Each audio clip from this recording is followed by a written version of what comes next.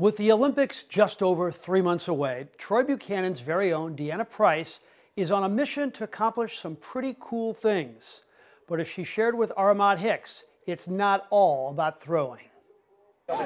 Competing in a tune-up meet. I wasn't feeling the best, I was feeling a little sick.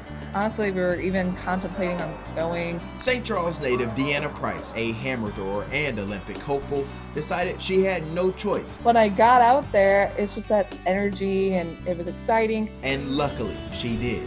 I threw it and it had a lot of speed on it. And I remember looking at my my husband and my coach, and I was like, that was it was good, but there's more there. But that wouldn't be needed. When they came up 78.60, I was like,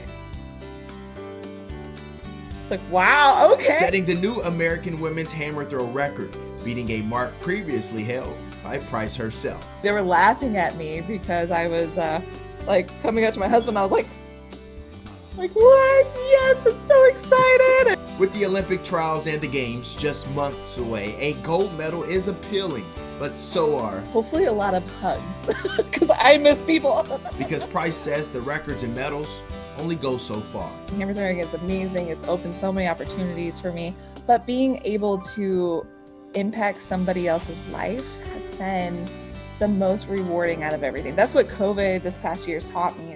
Ahmad Hicks, 5 on your side sports.